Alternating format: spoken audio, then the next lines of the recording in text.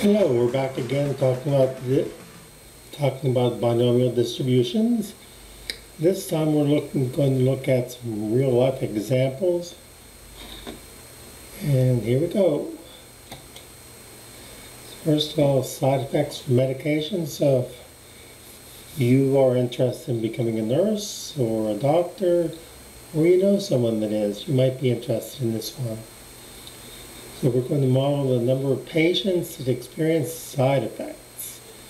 Some of us have had side effects, usually, so you might be interested in this. Okay, so we look for the parts of the binomial probability. And there's the P. We're going to have a random sample of 100, so that's the N. And what are we interested in? For the first one, we're interested in 5. So X will be probably somewhere, we'll make this for approximate, somewhere around 5. So what does this look like? Remember my suggestion? You could have 0 people with side effects. 1, 2, 3, 4, 5, 6, and anywhere up to 100, because that's how many are in our sample. Now it says X greater than 5, so the list we're interested in is 6 to 100. That means that since the probability of all of those is a 1,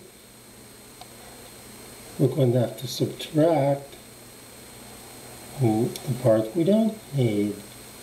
And since there's 6 of those, you don't really want to add up 6 different probabilities.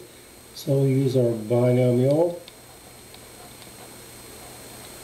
CDF, and we'll tell it there are 100 patients.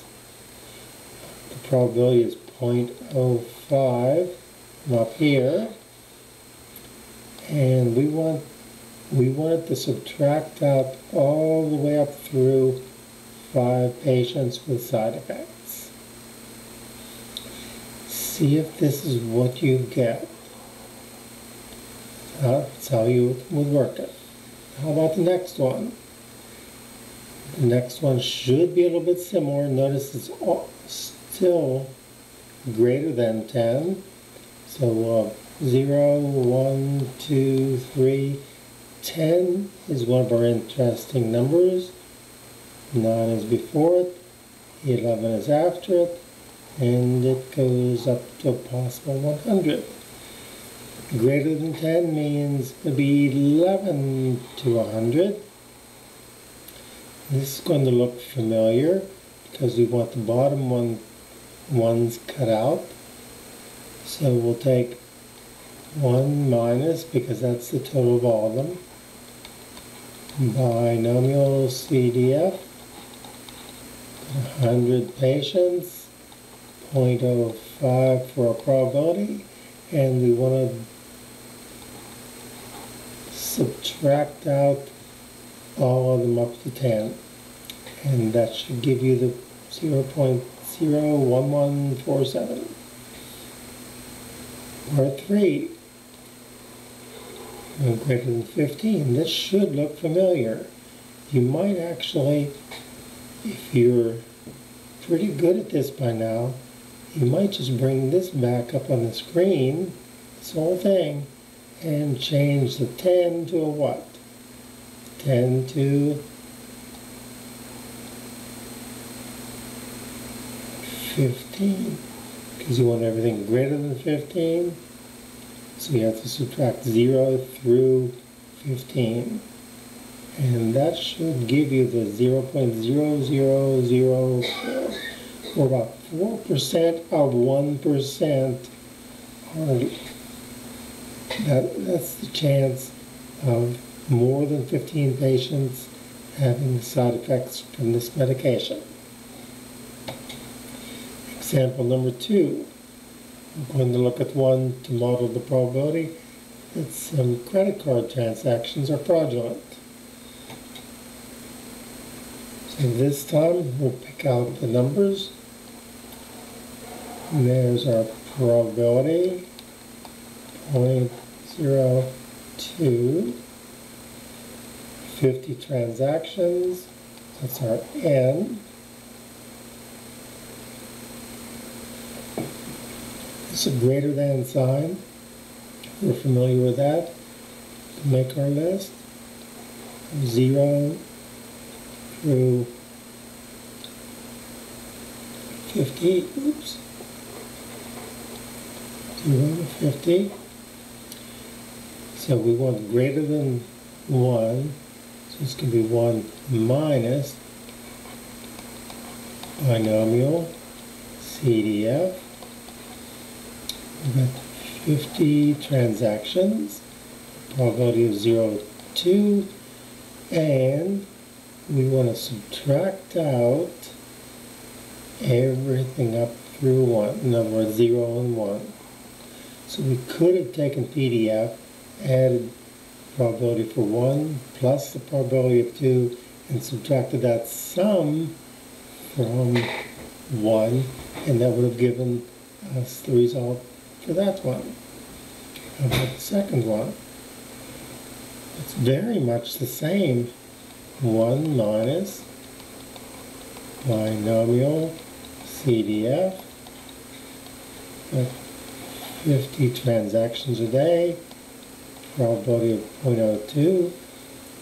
We want what's greater than 2, so we want everything up through 2 added up and subtracted from the 1. 3. Can you see the pattern? You get binomial CDF, 50 transactions, probability of 0.02, and we want to get rid of everything up through 3. And let's see if you got the right numbers. Those are the 3 results you should have gotten. And next, example number 3. We're talking about spam emails. So we're talking about some real life situations here and how we can figure out what the probabilities are or likelihoods. Maybe we'll have to decide how many people we have to put on the case. So here's our probability, 0.04. Here's our N, plus 20, and our numbers of interest. Notice these are equals. So binomial PDF, we've got 20 emails, probability of 0.04, and we want exactly 0. Can you get the second one before I write it down? Pause it if you like. Binomial PDF, because exactly equal to 1. 20 emails, probability of 0.04 being spam, and we want exactly 1. See if you get that one. And the third one, you can see the pattern. Binomial PDF, double check, yep, it's exactly equal, so we're good. 20 emails, probability of 0.04, and we're targeting 2 spam emails. See if you got it right. Are those the numbers you got? All right. Hold on, it's going to get a little bit dangerous now. Number of river overflows. The park systems are interested in this, and they want to make sure that they provide the proper precautions.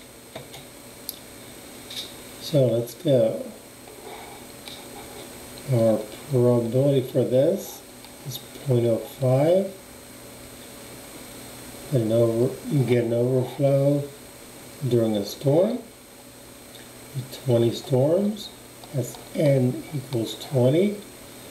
And what's our target? Well, first of all, we notice it's equals, so that means we're going to use PDF for all three of these. So binomial PDF, we're talking about 20 storms. We're talking about a probability of 0.05, and for the first one, we want a 0 there. For the second one, and I think you can take care of this, that is going to be the same, except we'll need a 1 at the end. In fact, you can, on your calculator, you can go up, paste that back in, change 0 to a 1, and get your result. And you can do it again. Binomial PDF, it's equals, remember, 20, 0.05, 2, and a little bit of a drum roll perhaps. And those are the three answers you should get.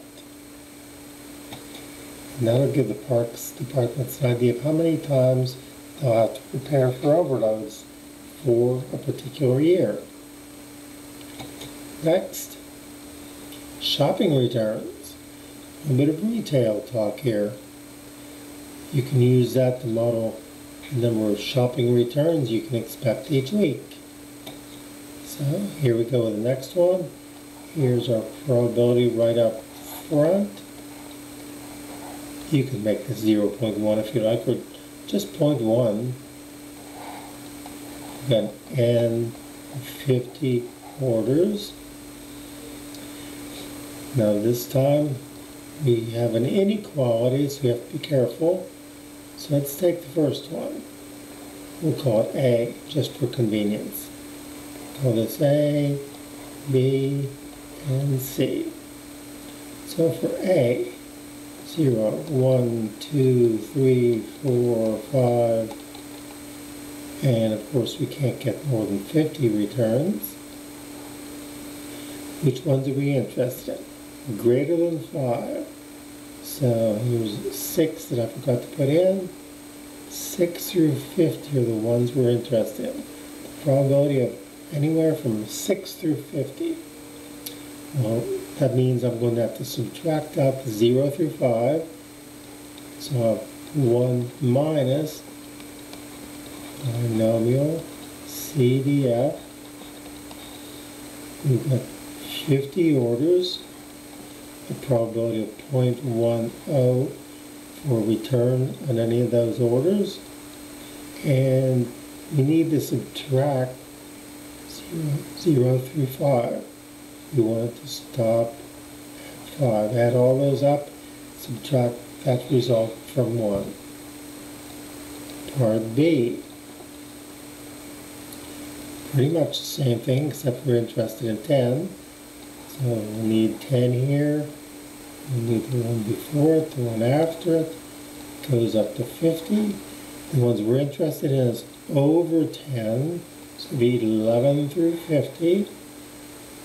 I can see that we're going to have to subtract again. So 1 minus binomial CDF. 50 orders. Probability of 0.10. And we want to subtract out up through 10. For part C, this time we're talking about 15. So 15's in here. We'll be interested in 16 possibly, or 14 possibly. And it goes all the way up to 50.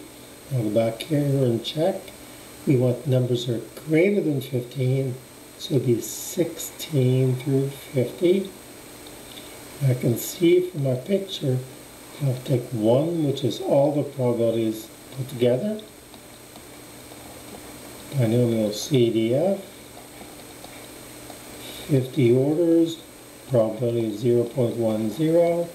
And I want to subtract up through 15. Well, you ready? Have you written down your answers? There are the 3 answers. Did you get this one? Good. This one? Good. And hopefully the 3rd one as well. Well, I hope that worked for you. Notice this gives the store the idea of how many customer service reps they'll need to have in the store each week to handle those returns. Very practical. In one case, if you're part of the park service. In this case, if you're retail and so on.